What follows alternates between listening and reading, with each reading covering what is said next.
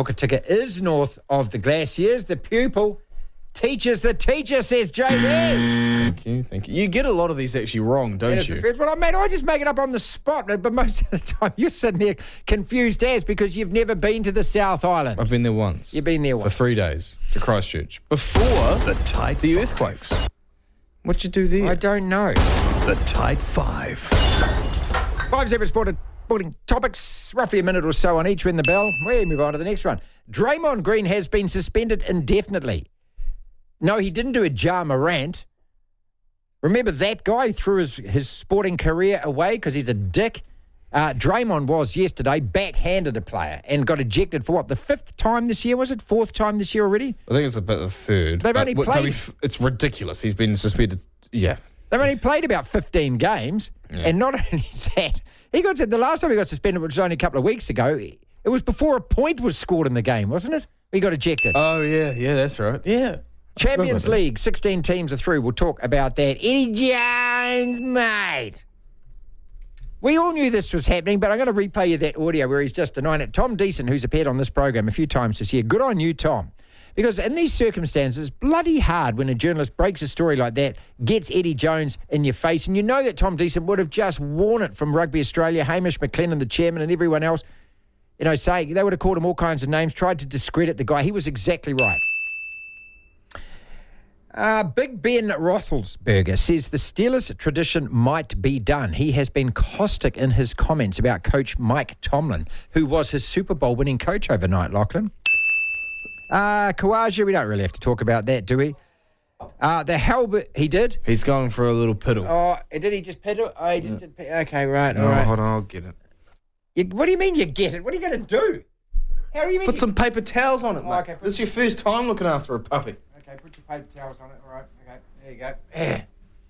Well, look, we worked in this building and the roof leaked for the first year or 18 months, didn't it? The roof collapsed on Lachlan. Remember, we had to fly down to Wellington and work out of there, and there's black mould everywhere, so a little bit of piss on the carpets.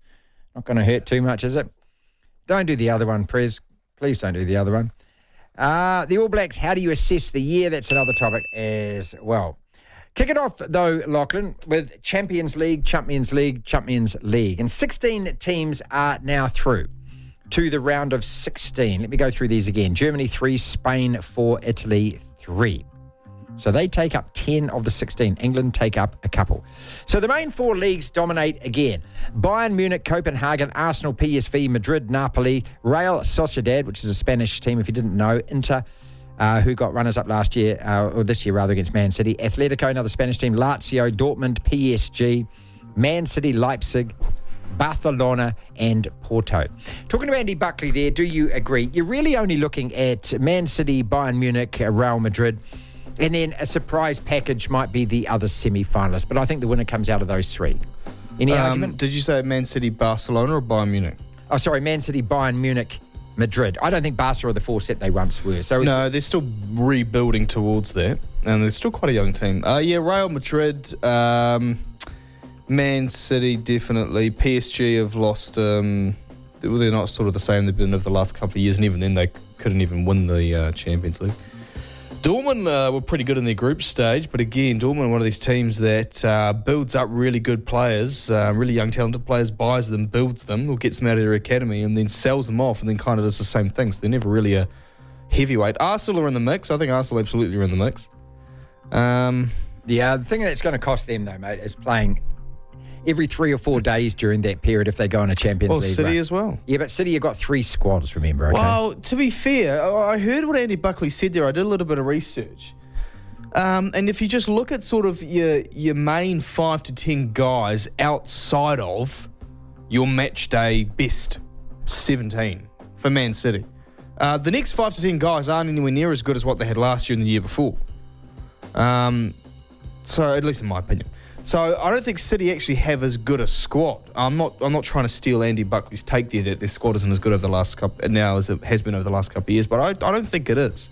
So I could absolutely see them slipping up in either that or the league. I think, what would they rather win, the Champions League or probably the Premier League? I'd say they would, because that would be 4 in a row. That'd create another record, yeah. So hard to go back-to-back in the Champions League, and the only team that has done that since it became the Champions League Real Madrid. They won it 3 times in a row. There you go.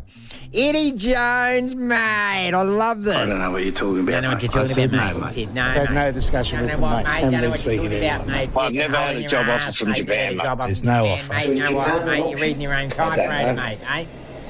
You have to ask Sydney Morning Herald. They seem to know more than me. Okay, well, they do, Eddie, because they broke the story. What do you think about this and his denials? I mean, does it make you like him less? I like Eddie Jones because on this side of the microphone, people, you know, rugby is the dullest sport there is doing this job when it comes to actually getting anyone with a personality or who will speak or who will make a comment or who will give you some decent audio or create a headline or a storyline. So Eddie Jones is a godsend in that. That's why we all gravitate towards Razor Robertson because he's a pointed difference, isn't he? Yeah, I mean, I've always liked Eddie Jones, and I still do. I got. Oh no! Oh no, he's not. What is he? He's ripping up the paper that was soaking up the you piss. keep talking. Okay, you do that. Pistol over it, mate. Yeah, that's not nice. No. So, what am I saying? I'm talking about Eddie Jones. No, Eddie Jones. I like him. I like his character. I like his antics, and I think he's a really good coach. And he's a very abrasive coach. Don't put it on my desk, for goodness sake. Oh, it smells, mate. Well, it's piddle, mate. What do you think? Well, I don't know. Is that HRable? Yes. Peter, we'll ask you at lunch. I think we're getting to a point where bringing the dog in is HRable. Yeah, it is. Even though I do love dogs and I like prigs. Anyway, but look, the problem I had with Eddie Jones with this whole thing is, look, there's clearly a story going on. There's clearly something happening and someone's picked up on it for them to be reporting it. And he flat out denied it. And I guess it's kind of hard to do something in that situation. For starters, you shouldn't be conducting interviews for a job. Double dealing, mate. With when you've got a job with Rugby Australia, you should be waiting till after the World Cup. And you're on Instagram with somebody else. But he likes to really he denies it and then goes at the journalists and has a go at them and questions their credibility. And it's a bit of a shame when journalists is doing their job and doing it well. And now he won't care. But now it really doesn't look good for Eddie Jones at all. He just looks like a nasty person who had a go at people when the story came out and tried to deny it, but he couldn't. And yeah, it's just not a good look. No, and I think it means that this Japanese job is his last in world rugby. How about that, though, from Jim Tucker? Yeah, probably. He's created a world record this year as the only man who has coached 3 international teams in 1 year. Wow, in the space of 12 months, yes. Because he was sacked from the England job around this time last year. I only want to just mention this quickly about Big Ben Roethlisberger, who I don't like, and the reason I don't like him is because of the cover-up story about the attacks on young women and so forth, right? And you can Google that on the internet. He's a Pittsburgh Steelers quarterback, but he says, "Who's setting the tone for the team?" Referring to this losing Steelers side at the moment, there is no one fighting for the badge. The shirt means nothing. What he's saying essentially is what Paul Scholes says for Manchester United. And it's fascinating to me because he said this younger group of players in this generation, he said, it doesn't mean anything. He said, when I joined the Steelers, the steel curtain, those Super Bowls, that's what you looked at every day when you came in and you aspired to do. He said this young group of players, they don't care about any of that stuff. It means nothing to them, the tradition and things. And I'm drawing the parallel there. And I'm just wondering, Lachlan, if we've maybe seen the last generation of players, you know, your Steven Gerrards, your Paul Scholeses, all of these guys who actually join a club and it actually does mean something to them. And, you know, in 10 years' time, the Saudi money's going to dominate most sports. Thank crikey it won't dominate United States sports. I mean, as bizarre as it is in the most over-commercialised market in the world and everything else, and with all the falsehood that's around it, the billionaire owners, they're the only shining bright light left in world sport because the Saudi money is not going to buy an NFL team. They just won't let them do it. They won't let them do it. It won't buy a Major League Baseball team. They won't let them do it. No, they won't. In terms of the Steelers, look, I'm just looking back over their season. So right now they are 7-6. So they're above 500. The Steelers have a run of many, many, many years where they have finished 500 or better. You can probably hear the squeaky. That's Timothy's chicken. And you got to go back to 2003 is the last year they lost more games than they won. So that's 20 seasons, assuming this year they finished above 500. Losing to the Patriots, mate. That's when he made the comments. Yeah, so, so that was over a week ago now then. It was on the week. It was the Friday game last week. Yeah. Last week, okay, sorry. I'm struggling to get around it because of the squeaking sounds in the background. But the point is, I get what he's saying, but relax. It's one average year that's followed on from 20 really good years. You guys won 2 Super Bowls in the 2000s. Mike Tomlin's won a Super Bowl as a coach. Exactly. He's going through a period of transition with the roster. Wait till you guys have had 4 or 5 losing seasons in a row. All right, that's when you got to do it. The Hellbergs, you explain to me how the Women's New Zealand Rugby Sevens side, which won nothing all year, gets a Hellberg nomination. Well, they powered their way to a bronze medal, though, didn't they? According to Stuff, powered their way to the bronze medal. How do you get a nomination for a National New Zealand Sporting Award when you haven't won anything? I have no idea. You could say the same about the All Blacks, to be fair, but... hold on, mate, we did. 2022-23 World Rugby Sevens. We did win it. Did we? Yeah. We won the what? Hold up. Just look at the men's series. We did win it. No, the men. I'm talking about the women. The women apparently won it as well. Did they? 2022-23 World Rugby Women's Sevens Series. Oh, God. All right. In that case, okay. The whole argument is moot. The whole argument is moot. All right. Congratulations to you, Black Fern Sevens. You deserve the Hellberg. There you go. Well, I suppose what this look. I was trying to find this out. I spent half an hour today going through the internet trying to find out. Aussie won the Rugby World Cup Sevens, the Commonwealth Games last year, the Sevens Series. So we won the Sevens circuit this year, did we? Well, who would bloody know? Yeah, I don't think we had. See, there's we're in the midst of a new season. My bad. All right, my bad. In that case, because did it finish early? This is what Sevens has become, hasn't it? Yeah, we don't know. It's become a whole who cares. It's just a big financial hole that World Rugby just pour money into. But no one goes to these tournaments. No one cares about these tournaments. No one talks about these tournaments. But hey, I'm sorry. I take it back. You deserve a Hellberg nomination if you won that title. Well, I'll say this. You do in a sense, but I don't think you do at the same time because look at how many people and teams get nominated. There's like 20 nominations for each category. Let's pull it back to 4 or 5. It used to be 4 or 5. I think when you go through the list, and I'm not going to read it all out, but when you go through the list, this is absolutely reflective of where New Zealand's is at the moment. Yeah. Basically, that they don't want to tell them. I'm amazed that the football ferns didn't get a nomination. Okay? Because they won a match this year and scored a goal. Yeah. I mean, that's how farcical it is. A couple quick to go. The All Blacks. How do you assess the year? Because we're going to talk about this big time before 3 o'clock. How do you assess this year?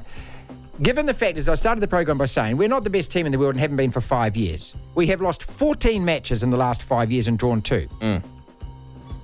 14. I don't even think Steve Hansen dropped 14 matches in his tenure, did he? No, probably not. And Ted probably didn't either. I mean, and don't just peg this all on Fozzie. The same players, ladies and gentlemen. But I thought it was Fozzie's fault. Have played all of those matches, right? And yet we were a point away from being world champions, in which case they would win the Hellberg Award. They would have had street parades and we'd all be lauding them because we'd once again be able to call ourselves the best team on the planet. That's how fickle it is. And the key players were the ones that we would regard as our best are now all gone. All gone. Yeah. So... I don't want to say it's a transition period, but it is in a way because you've got a new coach coming in who's... it's the appointment of is a diversion away from away from the sort of jobs for the boys thing that was going on, where you had Ted, you had Shag, and then you had Fozzie. This succession plan of that coaching tree, so that's done now.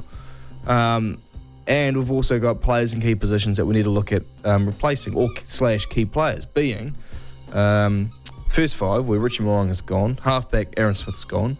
Loose forward area where 2 guys are gone, actually. Ardie Savea and Shannon Frizzell. We don't know who our locking duo is. Is it Tupu Vai and Scott Barrett? Well, I'm happy about Scott Barrett. I'm not exactly that excited about Tupu Vai, not to be rude. And then we've lost probably one of our most exciting outside backs who I think should be sticking around, but it's a real shame he's gone, and Lester Whanganuku. Now, he didn't really start for the All Blacks, but he was at least an option. So there's a lot of holes to be filled by a coach who has a great resume at Super Rugby level, but we know that that is a far cry in itself from Test level. So how excited do we really get about Razor's record in Super Rugby? I don't know. There's almost a wipe the slate clean, rub out all the whiteboard marker on the whiteboard, and just start from scratch. And the one thing I really want Razor to do, He won't do it. The one thing I'd love for him to do is to bring in probably your 30 to 40 best players who would be in a wider All Black squad if you were to pick one right now for next year. Bring them all into a room and show them an empty whiteboard and go, that's my team for next year. There you go. And they'll be like, what? We're like, yeah, there's no one on there. No one. Whoever's the best in Super Rugby, There you go. you're in my All You Blacks are team. in my All Blacks. The scrum, though, critical, the platform for the All Blacks. Can they get the platform right? Devlin, You've got to love sport. the platform.